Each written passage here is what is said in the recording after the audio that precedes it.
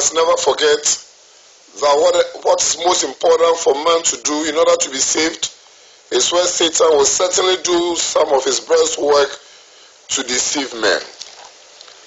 Highly esteemed listeners, welcome to the Oracles of God radio broadcast, a biblical program that is run and sponsored by the Churches of Christ, which come your way every Wednesday 5:30 a.m.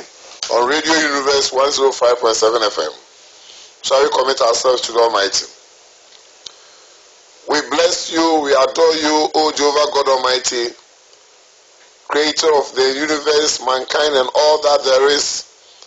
We bless you once again for your mercies on our lives, that by your grace you've ushered us into the portion of the living this day. We magnify and exalt your holy name for your protection and give you the opportunity you are according us to listen to your priceless words. We pray that, Father, you forgive us all our sins we've committed against you in thought, in actions, and deeds, that you speak through us and grant us hearts of understanding to be able to understand your words, which will be able to help us in this life and the life to come.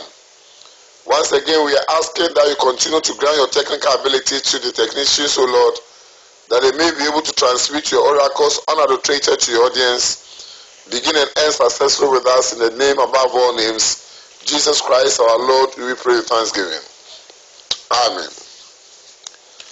Highly esteemed listeners, we continue for a series of lessons we draw from the theme, rightly dividing the word of truth, and especially with the topic of the New Testament and with the subtopic of baptism. We have come thus far and we've learned that the last time we met we understood that there are some prerequisites that is required for one to be a proper candidate of baptism. And therefore it is not anybody at all, any human being at all, right from babies up to but the specific candidates. And for you to be a candidate, we looked at certain things like the need for one to be taught, the need for one to believe, the need for one to repent, and the need for one to obey. These are prerequisites in all the circumstances of baptism that we've come across in the Word of God. And so today we continue by looking at some household conversions and conclude with that part regarding proper candidate for baptism. We want to look at baptism and household conversions because some claim that since there were household conversions, they might have included people that we are saying that are not proper candidates, especially babies, etc., because household includes all. And we think that that would be an unfortunate interpretation of the scriptures, for the fact that the Bible is saying that there were household conversions doesn't mean that it needs to continue to repetitively point out that this is necessary before they did it, before they did that. No, it is not like that. So I want to look at briefly baptism and household conversion that we have in the scriptures. And we want to emphasize that baptism of infants, as is a widespread practice among several religious groups, is on the increase. This has been a practice that has existed for centuries. It is a practice that has a strong emotional hold on the religious thinking of many parents concerning their newborn infants. It is important, therefore, to study this subject in relation to what the Bible teaches. If this practice is biblical, then certainly it should be a part of the religious belief and practice of all who seek to obey God. However, if this teaching is simply a traditional practice that have been bound on the consciences of sincere parents, then we must reject it as simply a traditional teaching of men. Distinguished listeners, the baptism of men and women have been emphasized in the scriptures, but not with infants. In order to answer those who promote infant baptism, it is imperative to first understand who was baptized in the New Testament. When we study the New Testament cases of immersion, we discover those who were baptized that they were adult men and women. The emphasis in conversion was on those who sincerely recognized their accountability to God. Those who recognized their accountability were those who could discern between right and wrong when they heard the word of God preached concerning their accountability before God. Luke recorded in Acts chapter 5 verse 14, Acts 5:14, that believers were increasingly added to the Lord multitude of both men and women. In Samaria, Philip preached in order to appeal to adults. Luke wrote of what took place after Philip's preaching in Samaria in Acts chapter 8 verse 12. Acts 8 verse 12, and I read, "But when they believed Philip, as he preached the things concerning the kingdom of God and the name of Jesus Christ, both men and women were baptized." Unquote. When Saul persecuted the church, he imprisoned only those who were of the way. This included only men and women. Acts chapter 9 verse 2. Acts 9:2.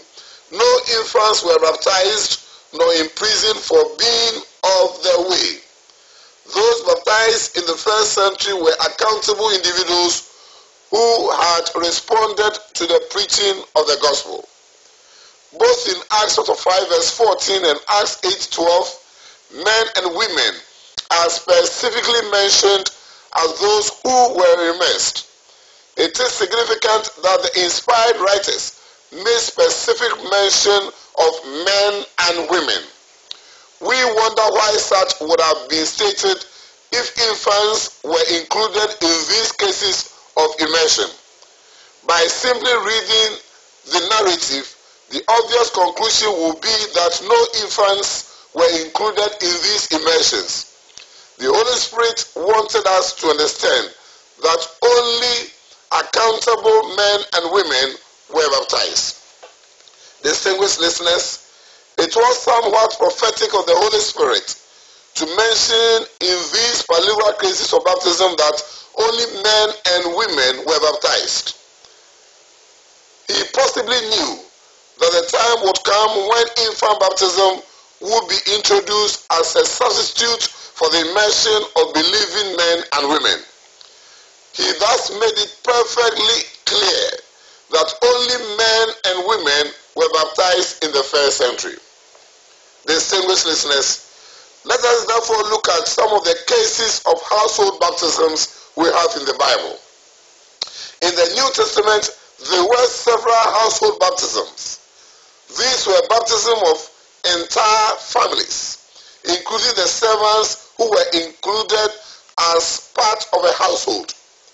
Those who support the practice of infant baptism today believe and teach that these were infants in this household baptism of the book of Acts. But this is an unjustified deduction. There is no proof that there were babies in the baptism of these households. A brief survey of what took place in the household baptisms in the New Testament clearly teaches that no infants were involved in the baptisms. For instance, case number 1, the household of Lydia. The household of Lydia. This can be located in Acts chapter 16 verses 14 and 15. Acts 16, 14 and 15.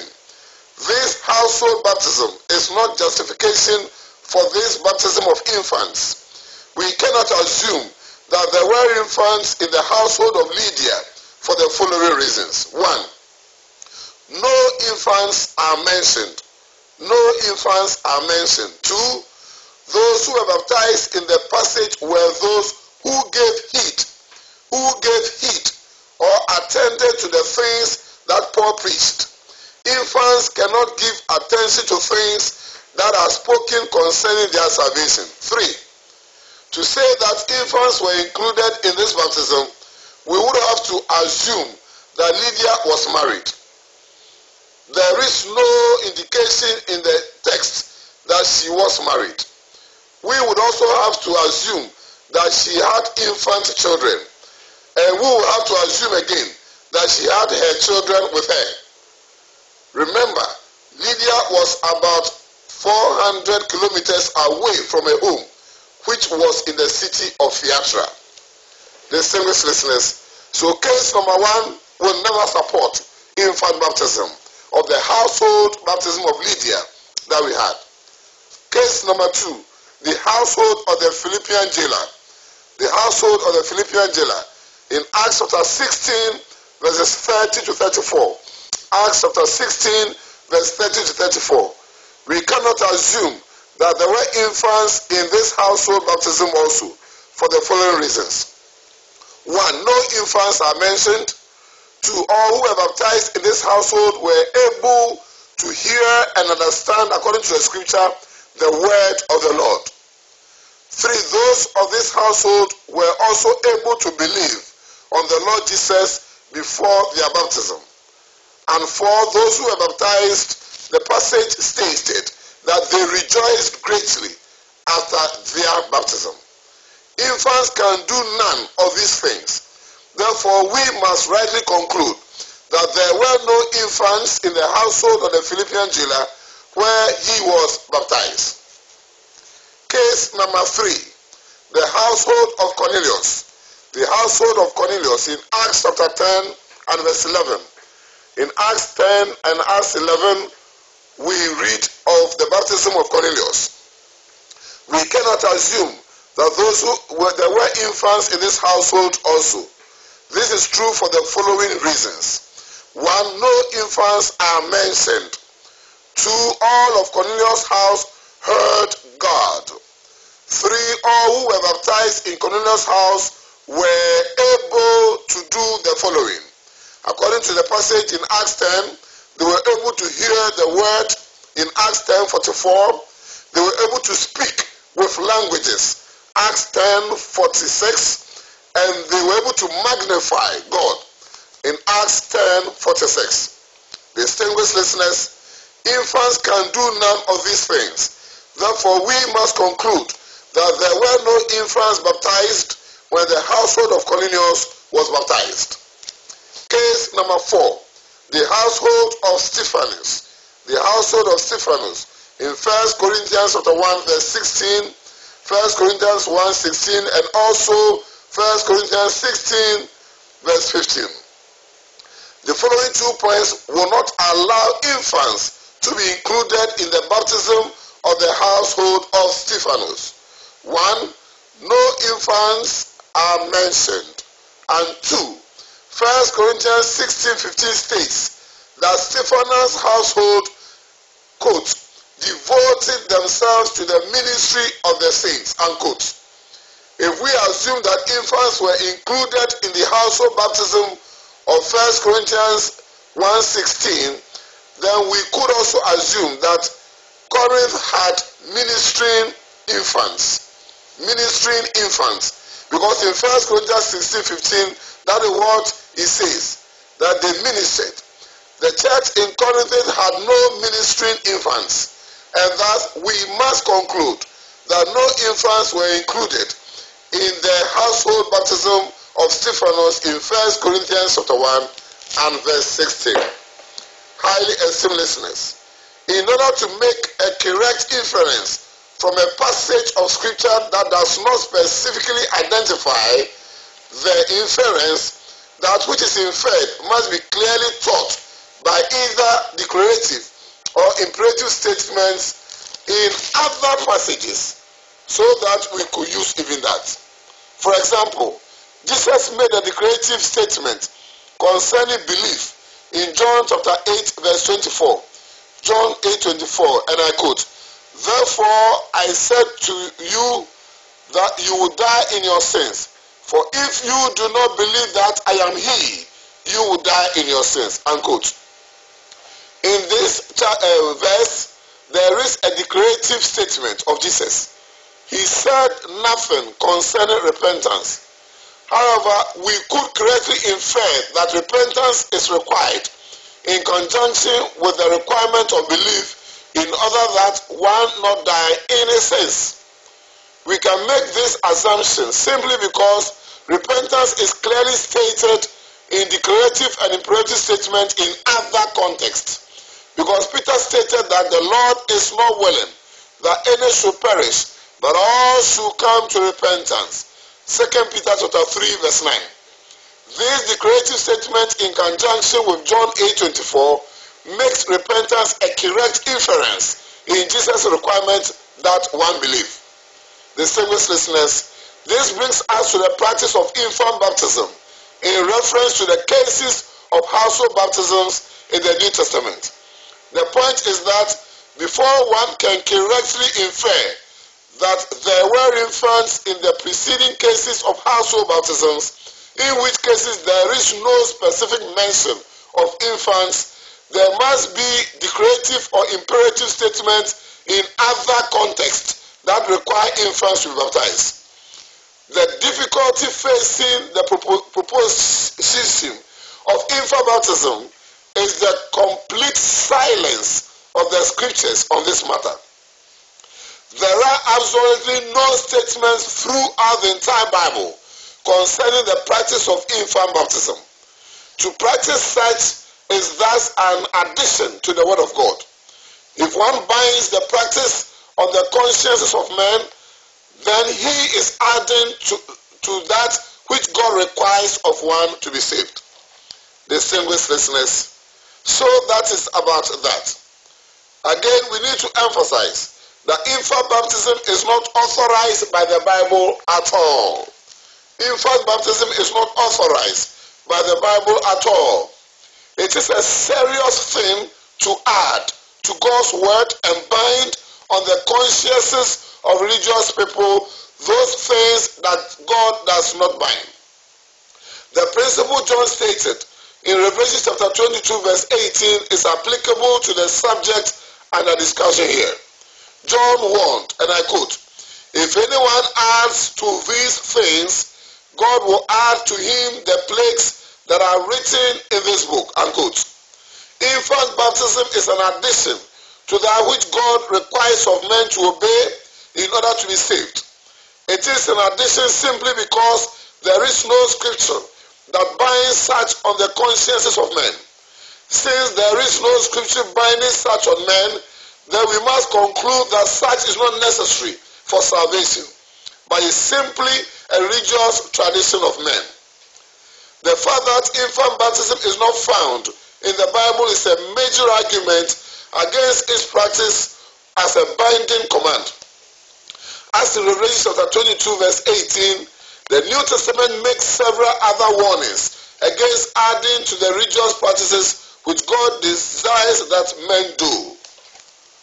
Paul exhorted that we should learn not to think beyond what is written. Not to think beyond what is written. 1 Corinthians chapter 4 and verse 6. In his letter to the Galatians, he warned the Christians there not to be turned aside to another gospel.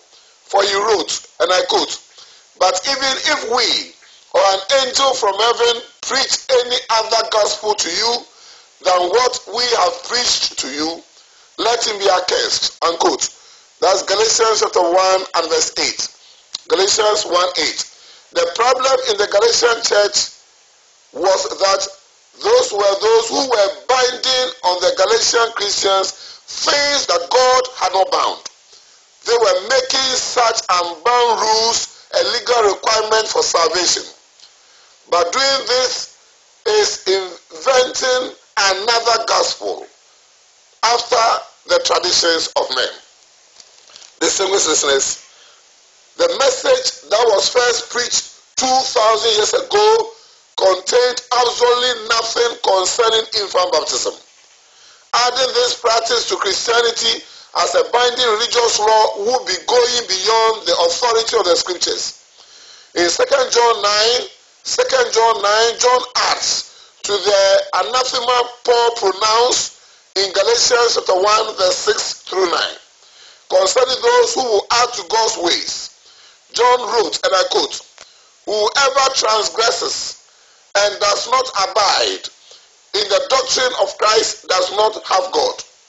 He who abides in the doctrine of Christ hath both the Father and the Son," unquote.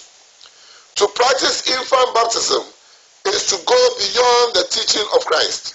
For Christ said nothing about it. The entire Bible says nothing about it. Those who teach infant baptism as a religious practice have no Bible authority for doing such. Distinguished listeners, when we want to look at the testimony of religious scholarship, religious scholarship confirms that the practice of infant baptism originated after the first century concerning this thought. It is interesting to note the comments of Origen, a historian, between 185 to 254 AD. 185 to 254 AD on this subject. He stated the following: having occasion given in this place, I will intensify a theme that causes frequent inquiries among the brethren. Infants are baptized for the forgiveness of sins. Of what sins? Or were they have sinned? Or how can any reason of the saved in the case hold good? But according to that sense, we mention even now, none is free from pollution, though his life be but the length of one ray upon the earth. And it is for that reason, because of the sacrament of baptism, that pollution of our birth is made away. The infants we baptize. That is, he wrote this in his Works, volume 1. Works, volume 1. This is one of the first statements that was made in history on the subject of infant baptism. This is indeed an early statement concerning the practice of infant baptism. However, what is important to note in church history is that there is no mention of any kind of infant baptism that dates to the first century. Many religious leaders who practice infant baptism are honest in their admission that their practice did not originate in the New Testament times. The Catholic religious leader Bertrand Conway wrote that there is no express mention of the baptizing of infants in the New Testament, unquote. He wrote this in the question, box P 155. In the Catholic book, Teachings of the Catholic Church, it is also stated in the Catholic book, Teachings of the Catholic Church, that the baptism of infants is not positively directed in the gospel, unquote. This one also can be found, it was quoted in the question box, page 23, the question box. Such an admission should urge all those who practice infant baptism to take heed in light of what is said in Galatians chapter 1, verse 6 through 9, and Revelation 22, 18 and 19, concerning God's judgment of those who will add to the word of God. God is serious about our not binding upon the consciences of men those things that he has not bound.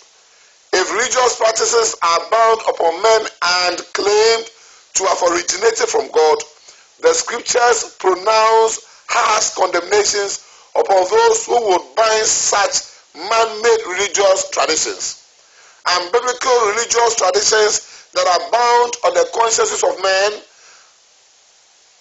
lead men to ignore the authority of God's word. When men ignore the authority of the word of God, they will create a religion after their own desires, and thus eventually reject the commandments of God in order to keep those traditional laws. According to Mark chapter 7, verse 1 to 9. Mark 7, 1 to 9. Distinguished listeners, once people are faithful to their traditions, they usually do not return to the authority of the law or of the word of God. They have set their course to maintain their own religion, which religion is an invention of man. It is for this reason that we encourage people to reconsider their practice of infant baptism. Distinguished listeners, this is great news that we need to understand.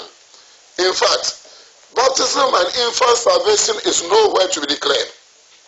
as we have already emphasized, infant baptism is a major practice and belief in the religious world. Changing from this belief to the truth concerning true candidates for baptism is often quite difficult for parents. When one has been for generations in a religious group that has baptized infants, it is psychologically challenging to leave this tradition behind. For this reason, we must give some special attention to the nature of the soul of babies and their relationship to God. An important Bible teaching is the innocence of newly born babies.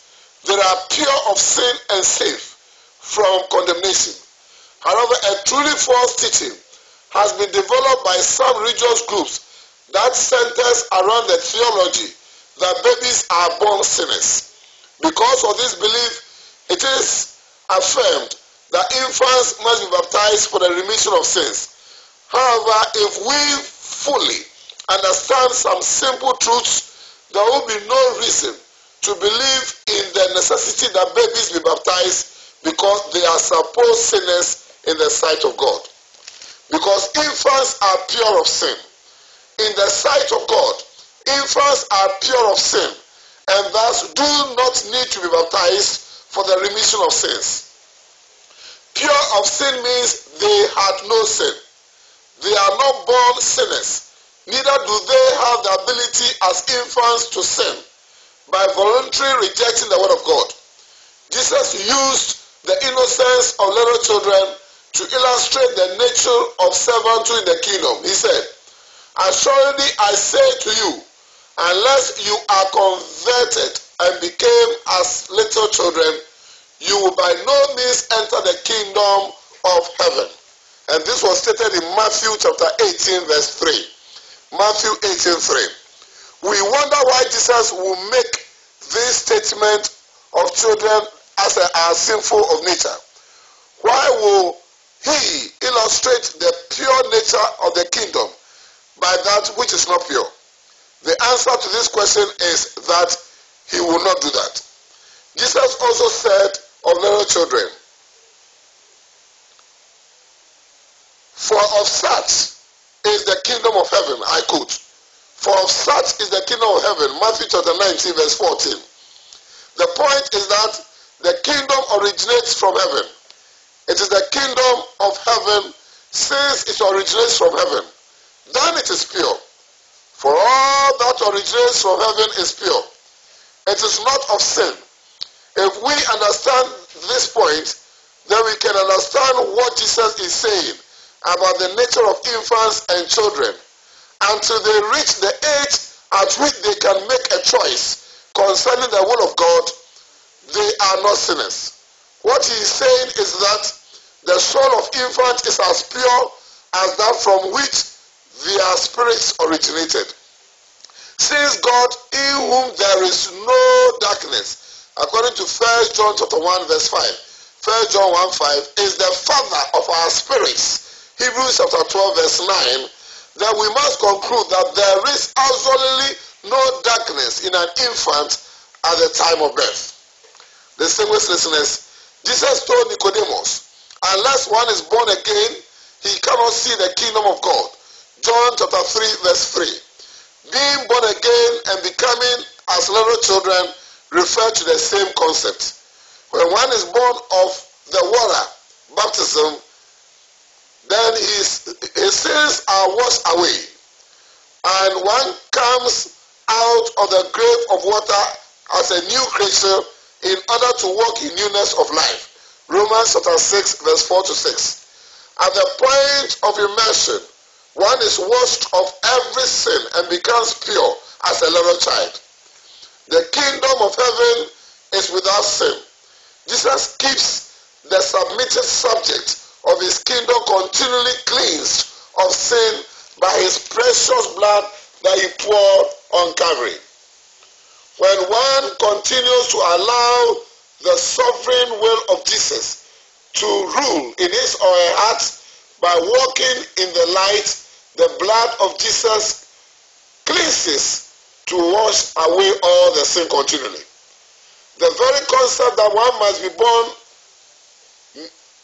anew assumes that in physical birth one is pure. Why should Jesus use the statement born anew?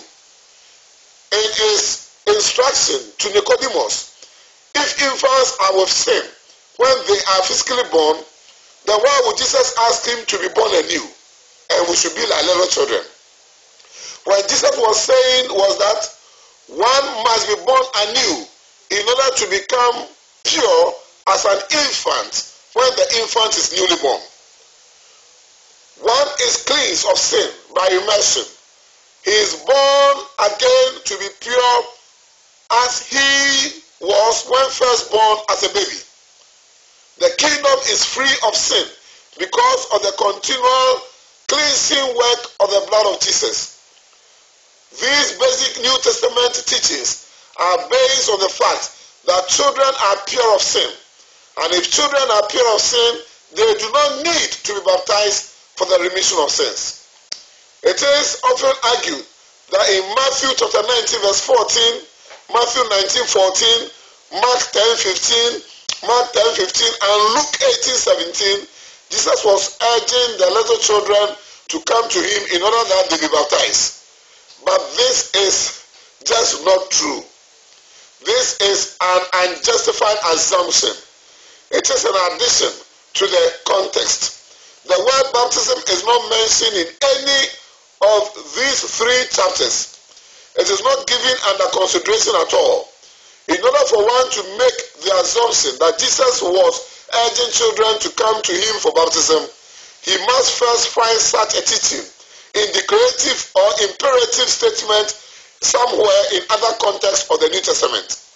The fact is that there are absolutely no other statements concerning infant baptism throughout the entire New Testament, because infants are safe from condemnation. Brethren, with this, it is important for us to understand that there is no justification for infant baptism. All that we are trying to do is to remind ourselves to go back to the old path Jesus has set for us for salvation. All that we are saying is that it's not difficult to follow the commands of Jesus. And even with this very important aspect of our covenant relationship with Jesus and baptism being a key principle, we should never narrate and joke with it. Let us go back and do exactly what is expected of us, because there are certain prerequisites that are very necessary for one to be a proper candidate of baptism. Infants are clean, pure of sin. God created man as a free moral agent, and therefore he never asks us to do things when we are not able to exercise our free moral agency. Adam and Eve, by the time he was born, were men free of moral agency they could choose. And that is why everything that they did was accountable. Babies that came after have to wait until they reach the age of accountability. God created us in his own image as a free moral agent, knowing good and bad. And therefore will never condemn any baby who never know good and bad at that age to be accountable or to be condemned. This is not the kind of God that we serve. And so infants are pure of sin, please and please. And therefore we need not to deceive ourselves by thinking that infants should be baptized. And when we do the right thing, God will continue to help us. May God continue to bless us and open our understanding in this series of lessons, that we may be able to stand and do right and be blessed by the Almighty God and be saved.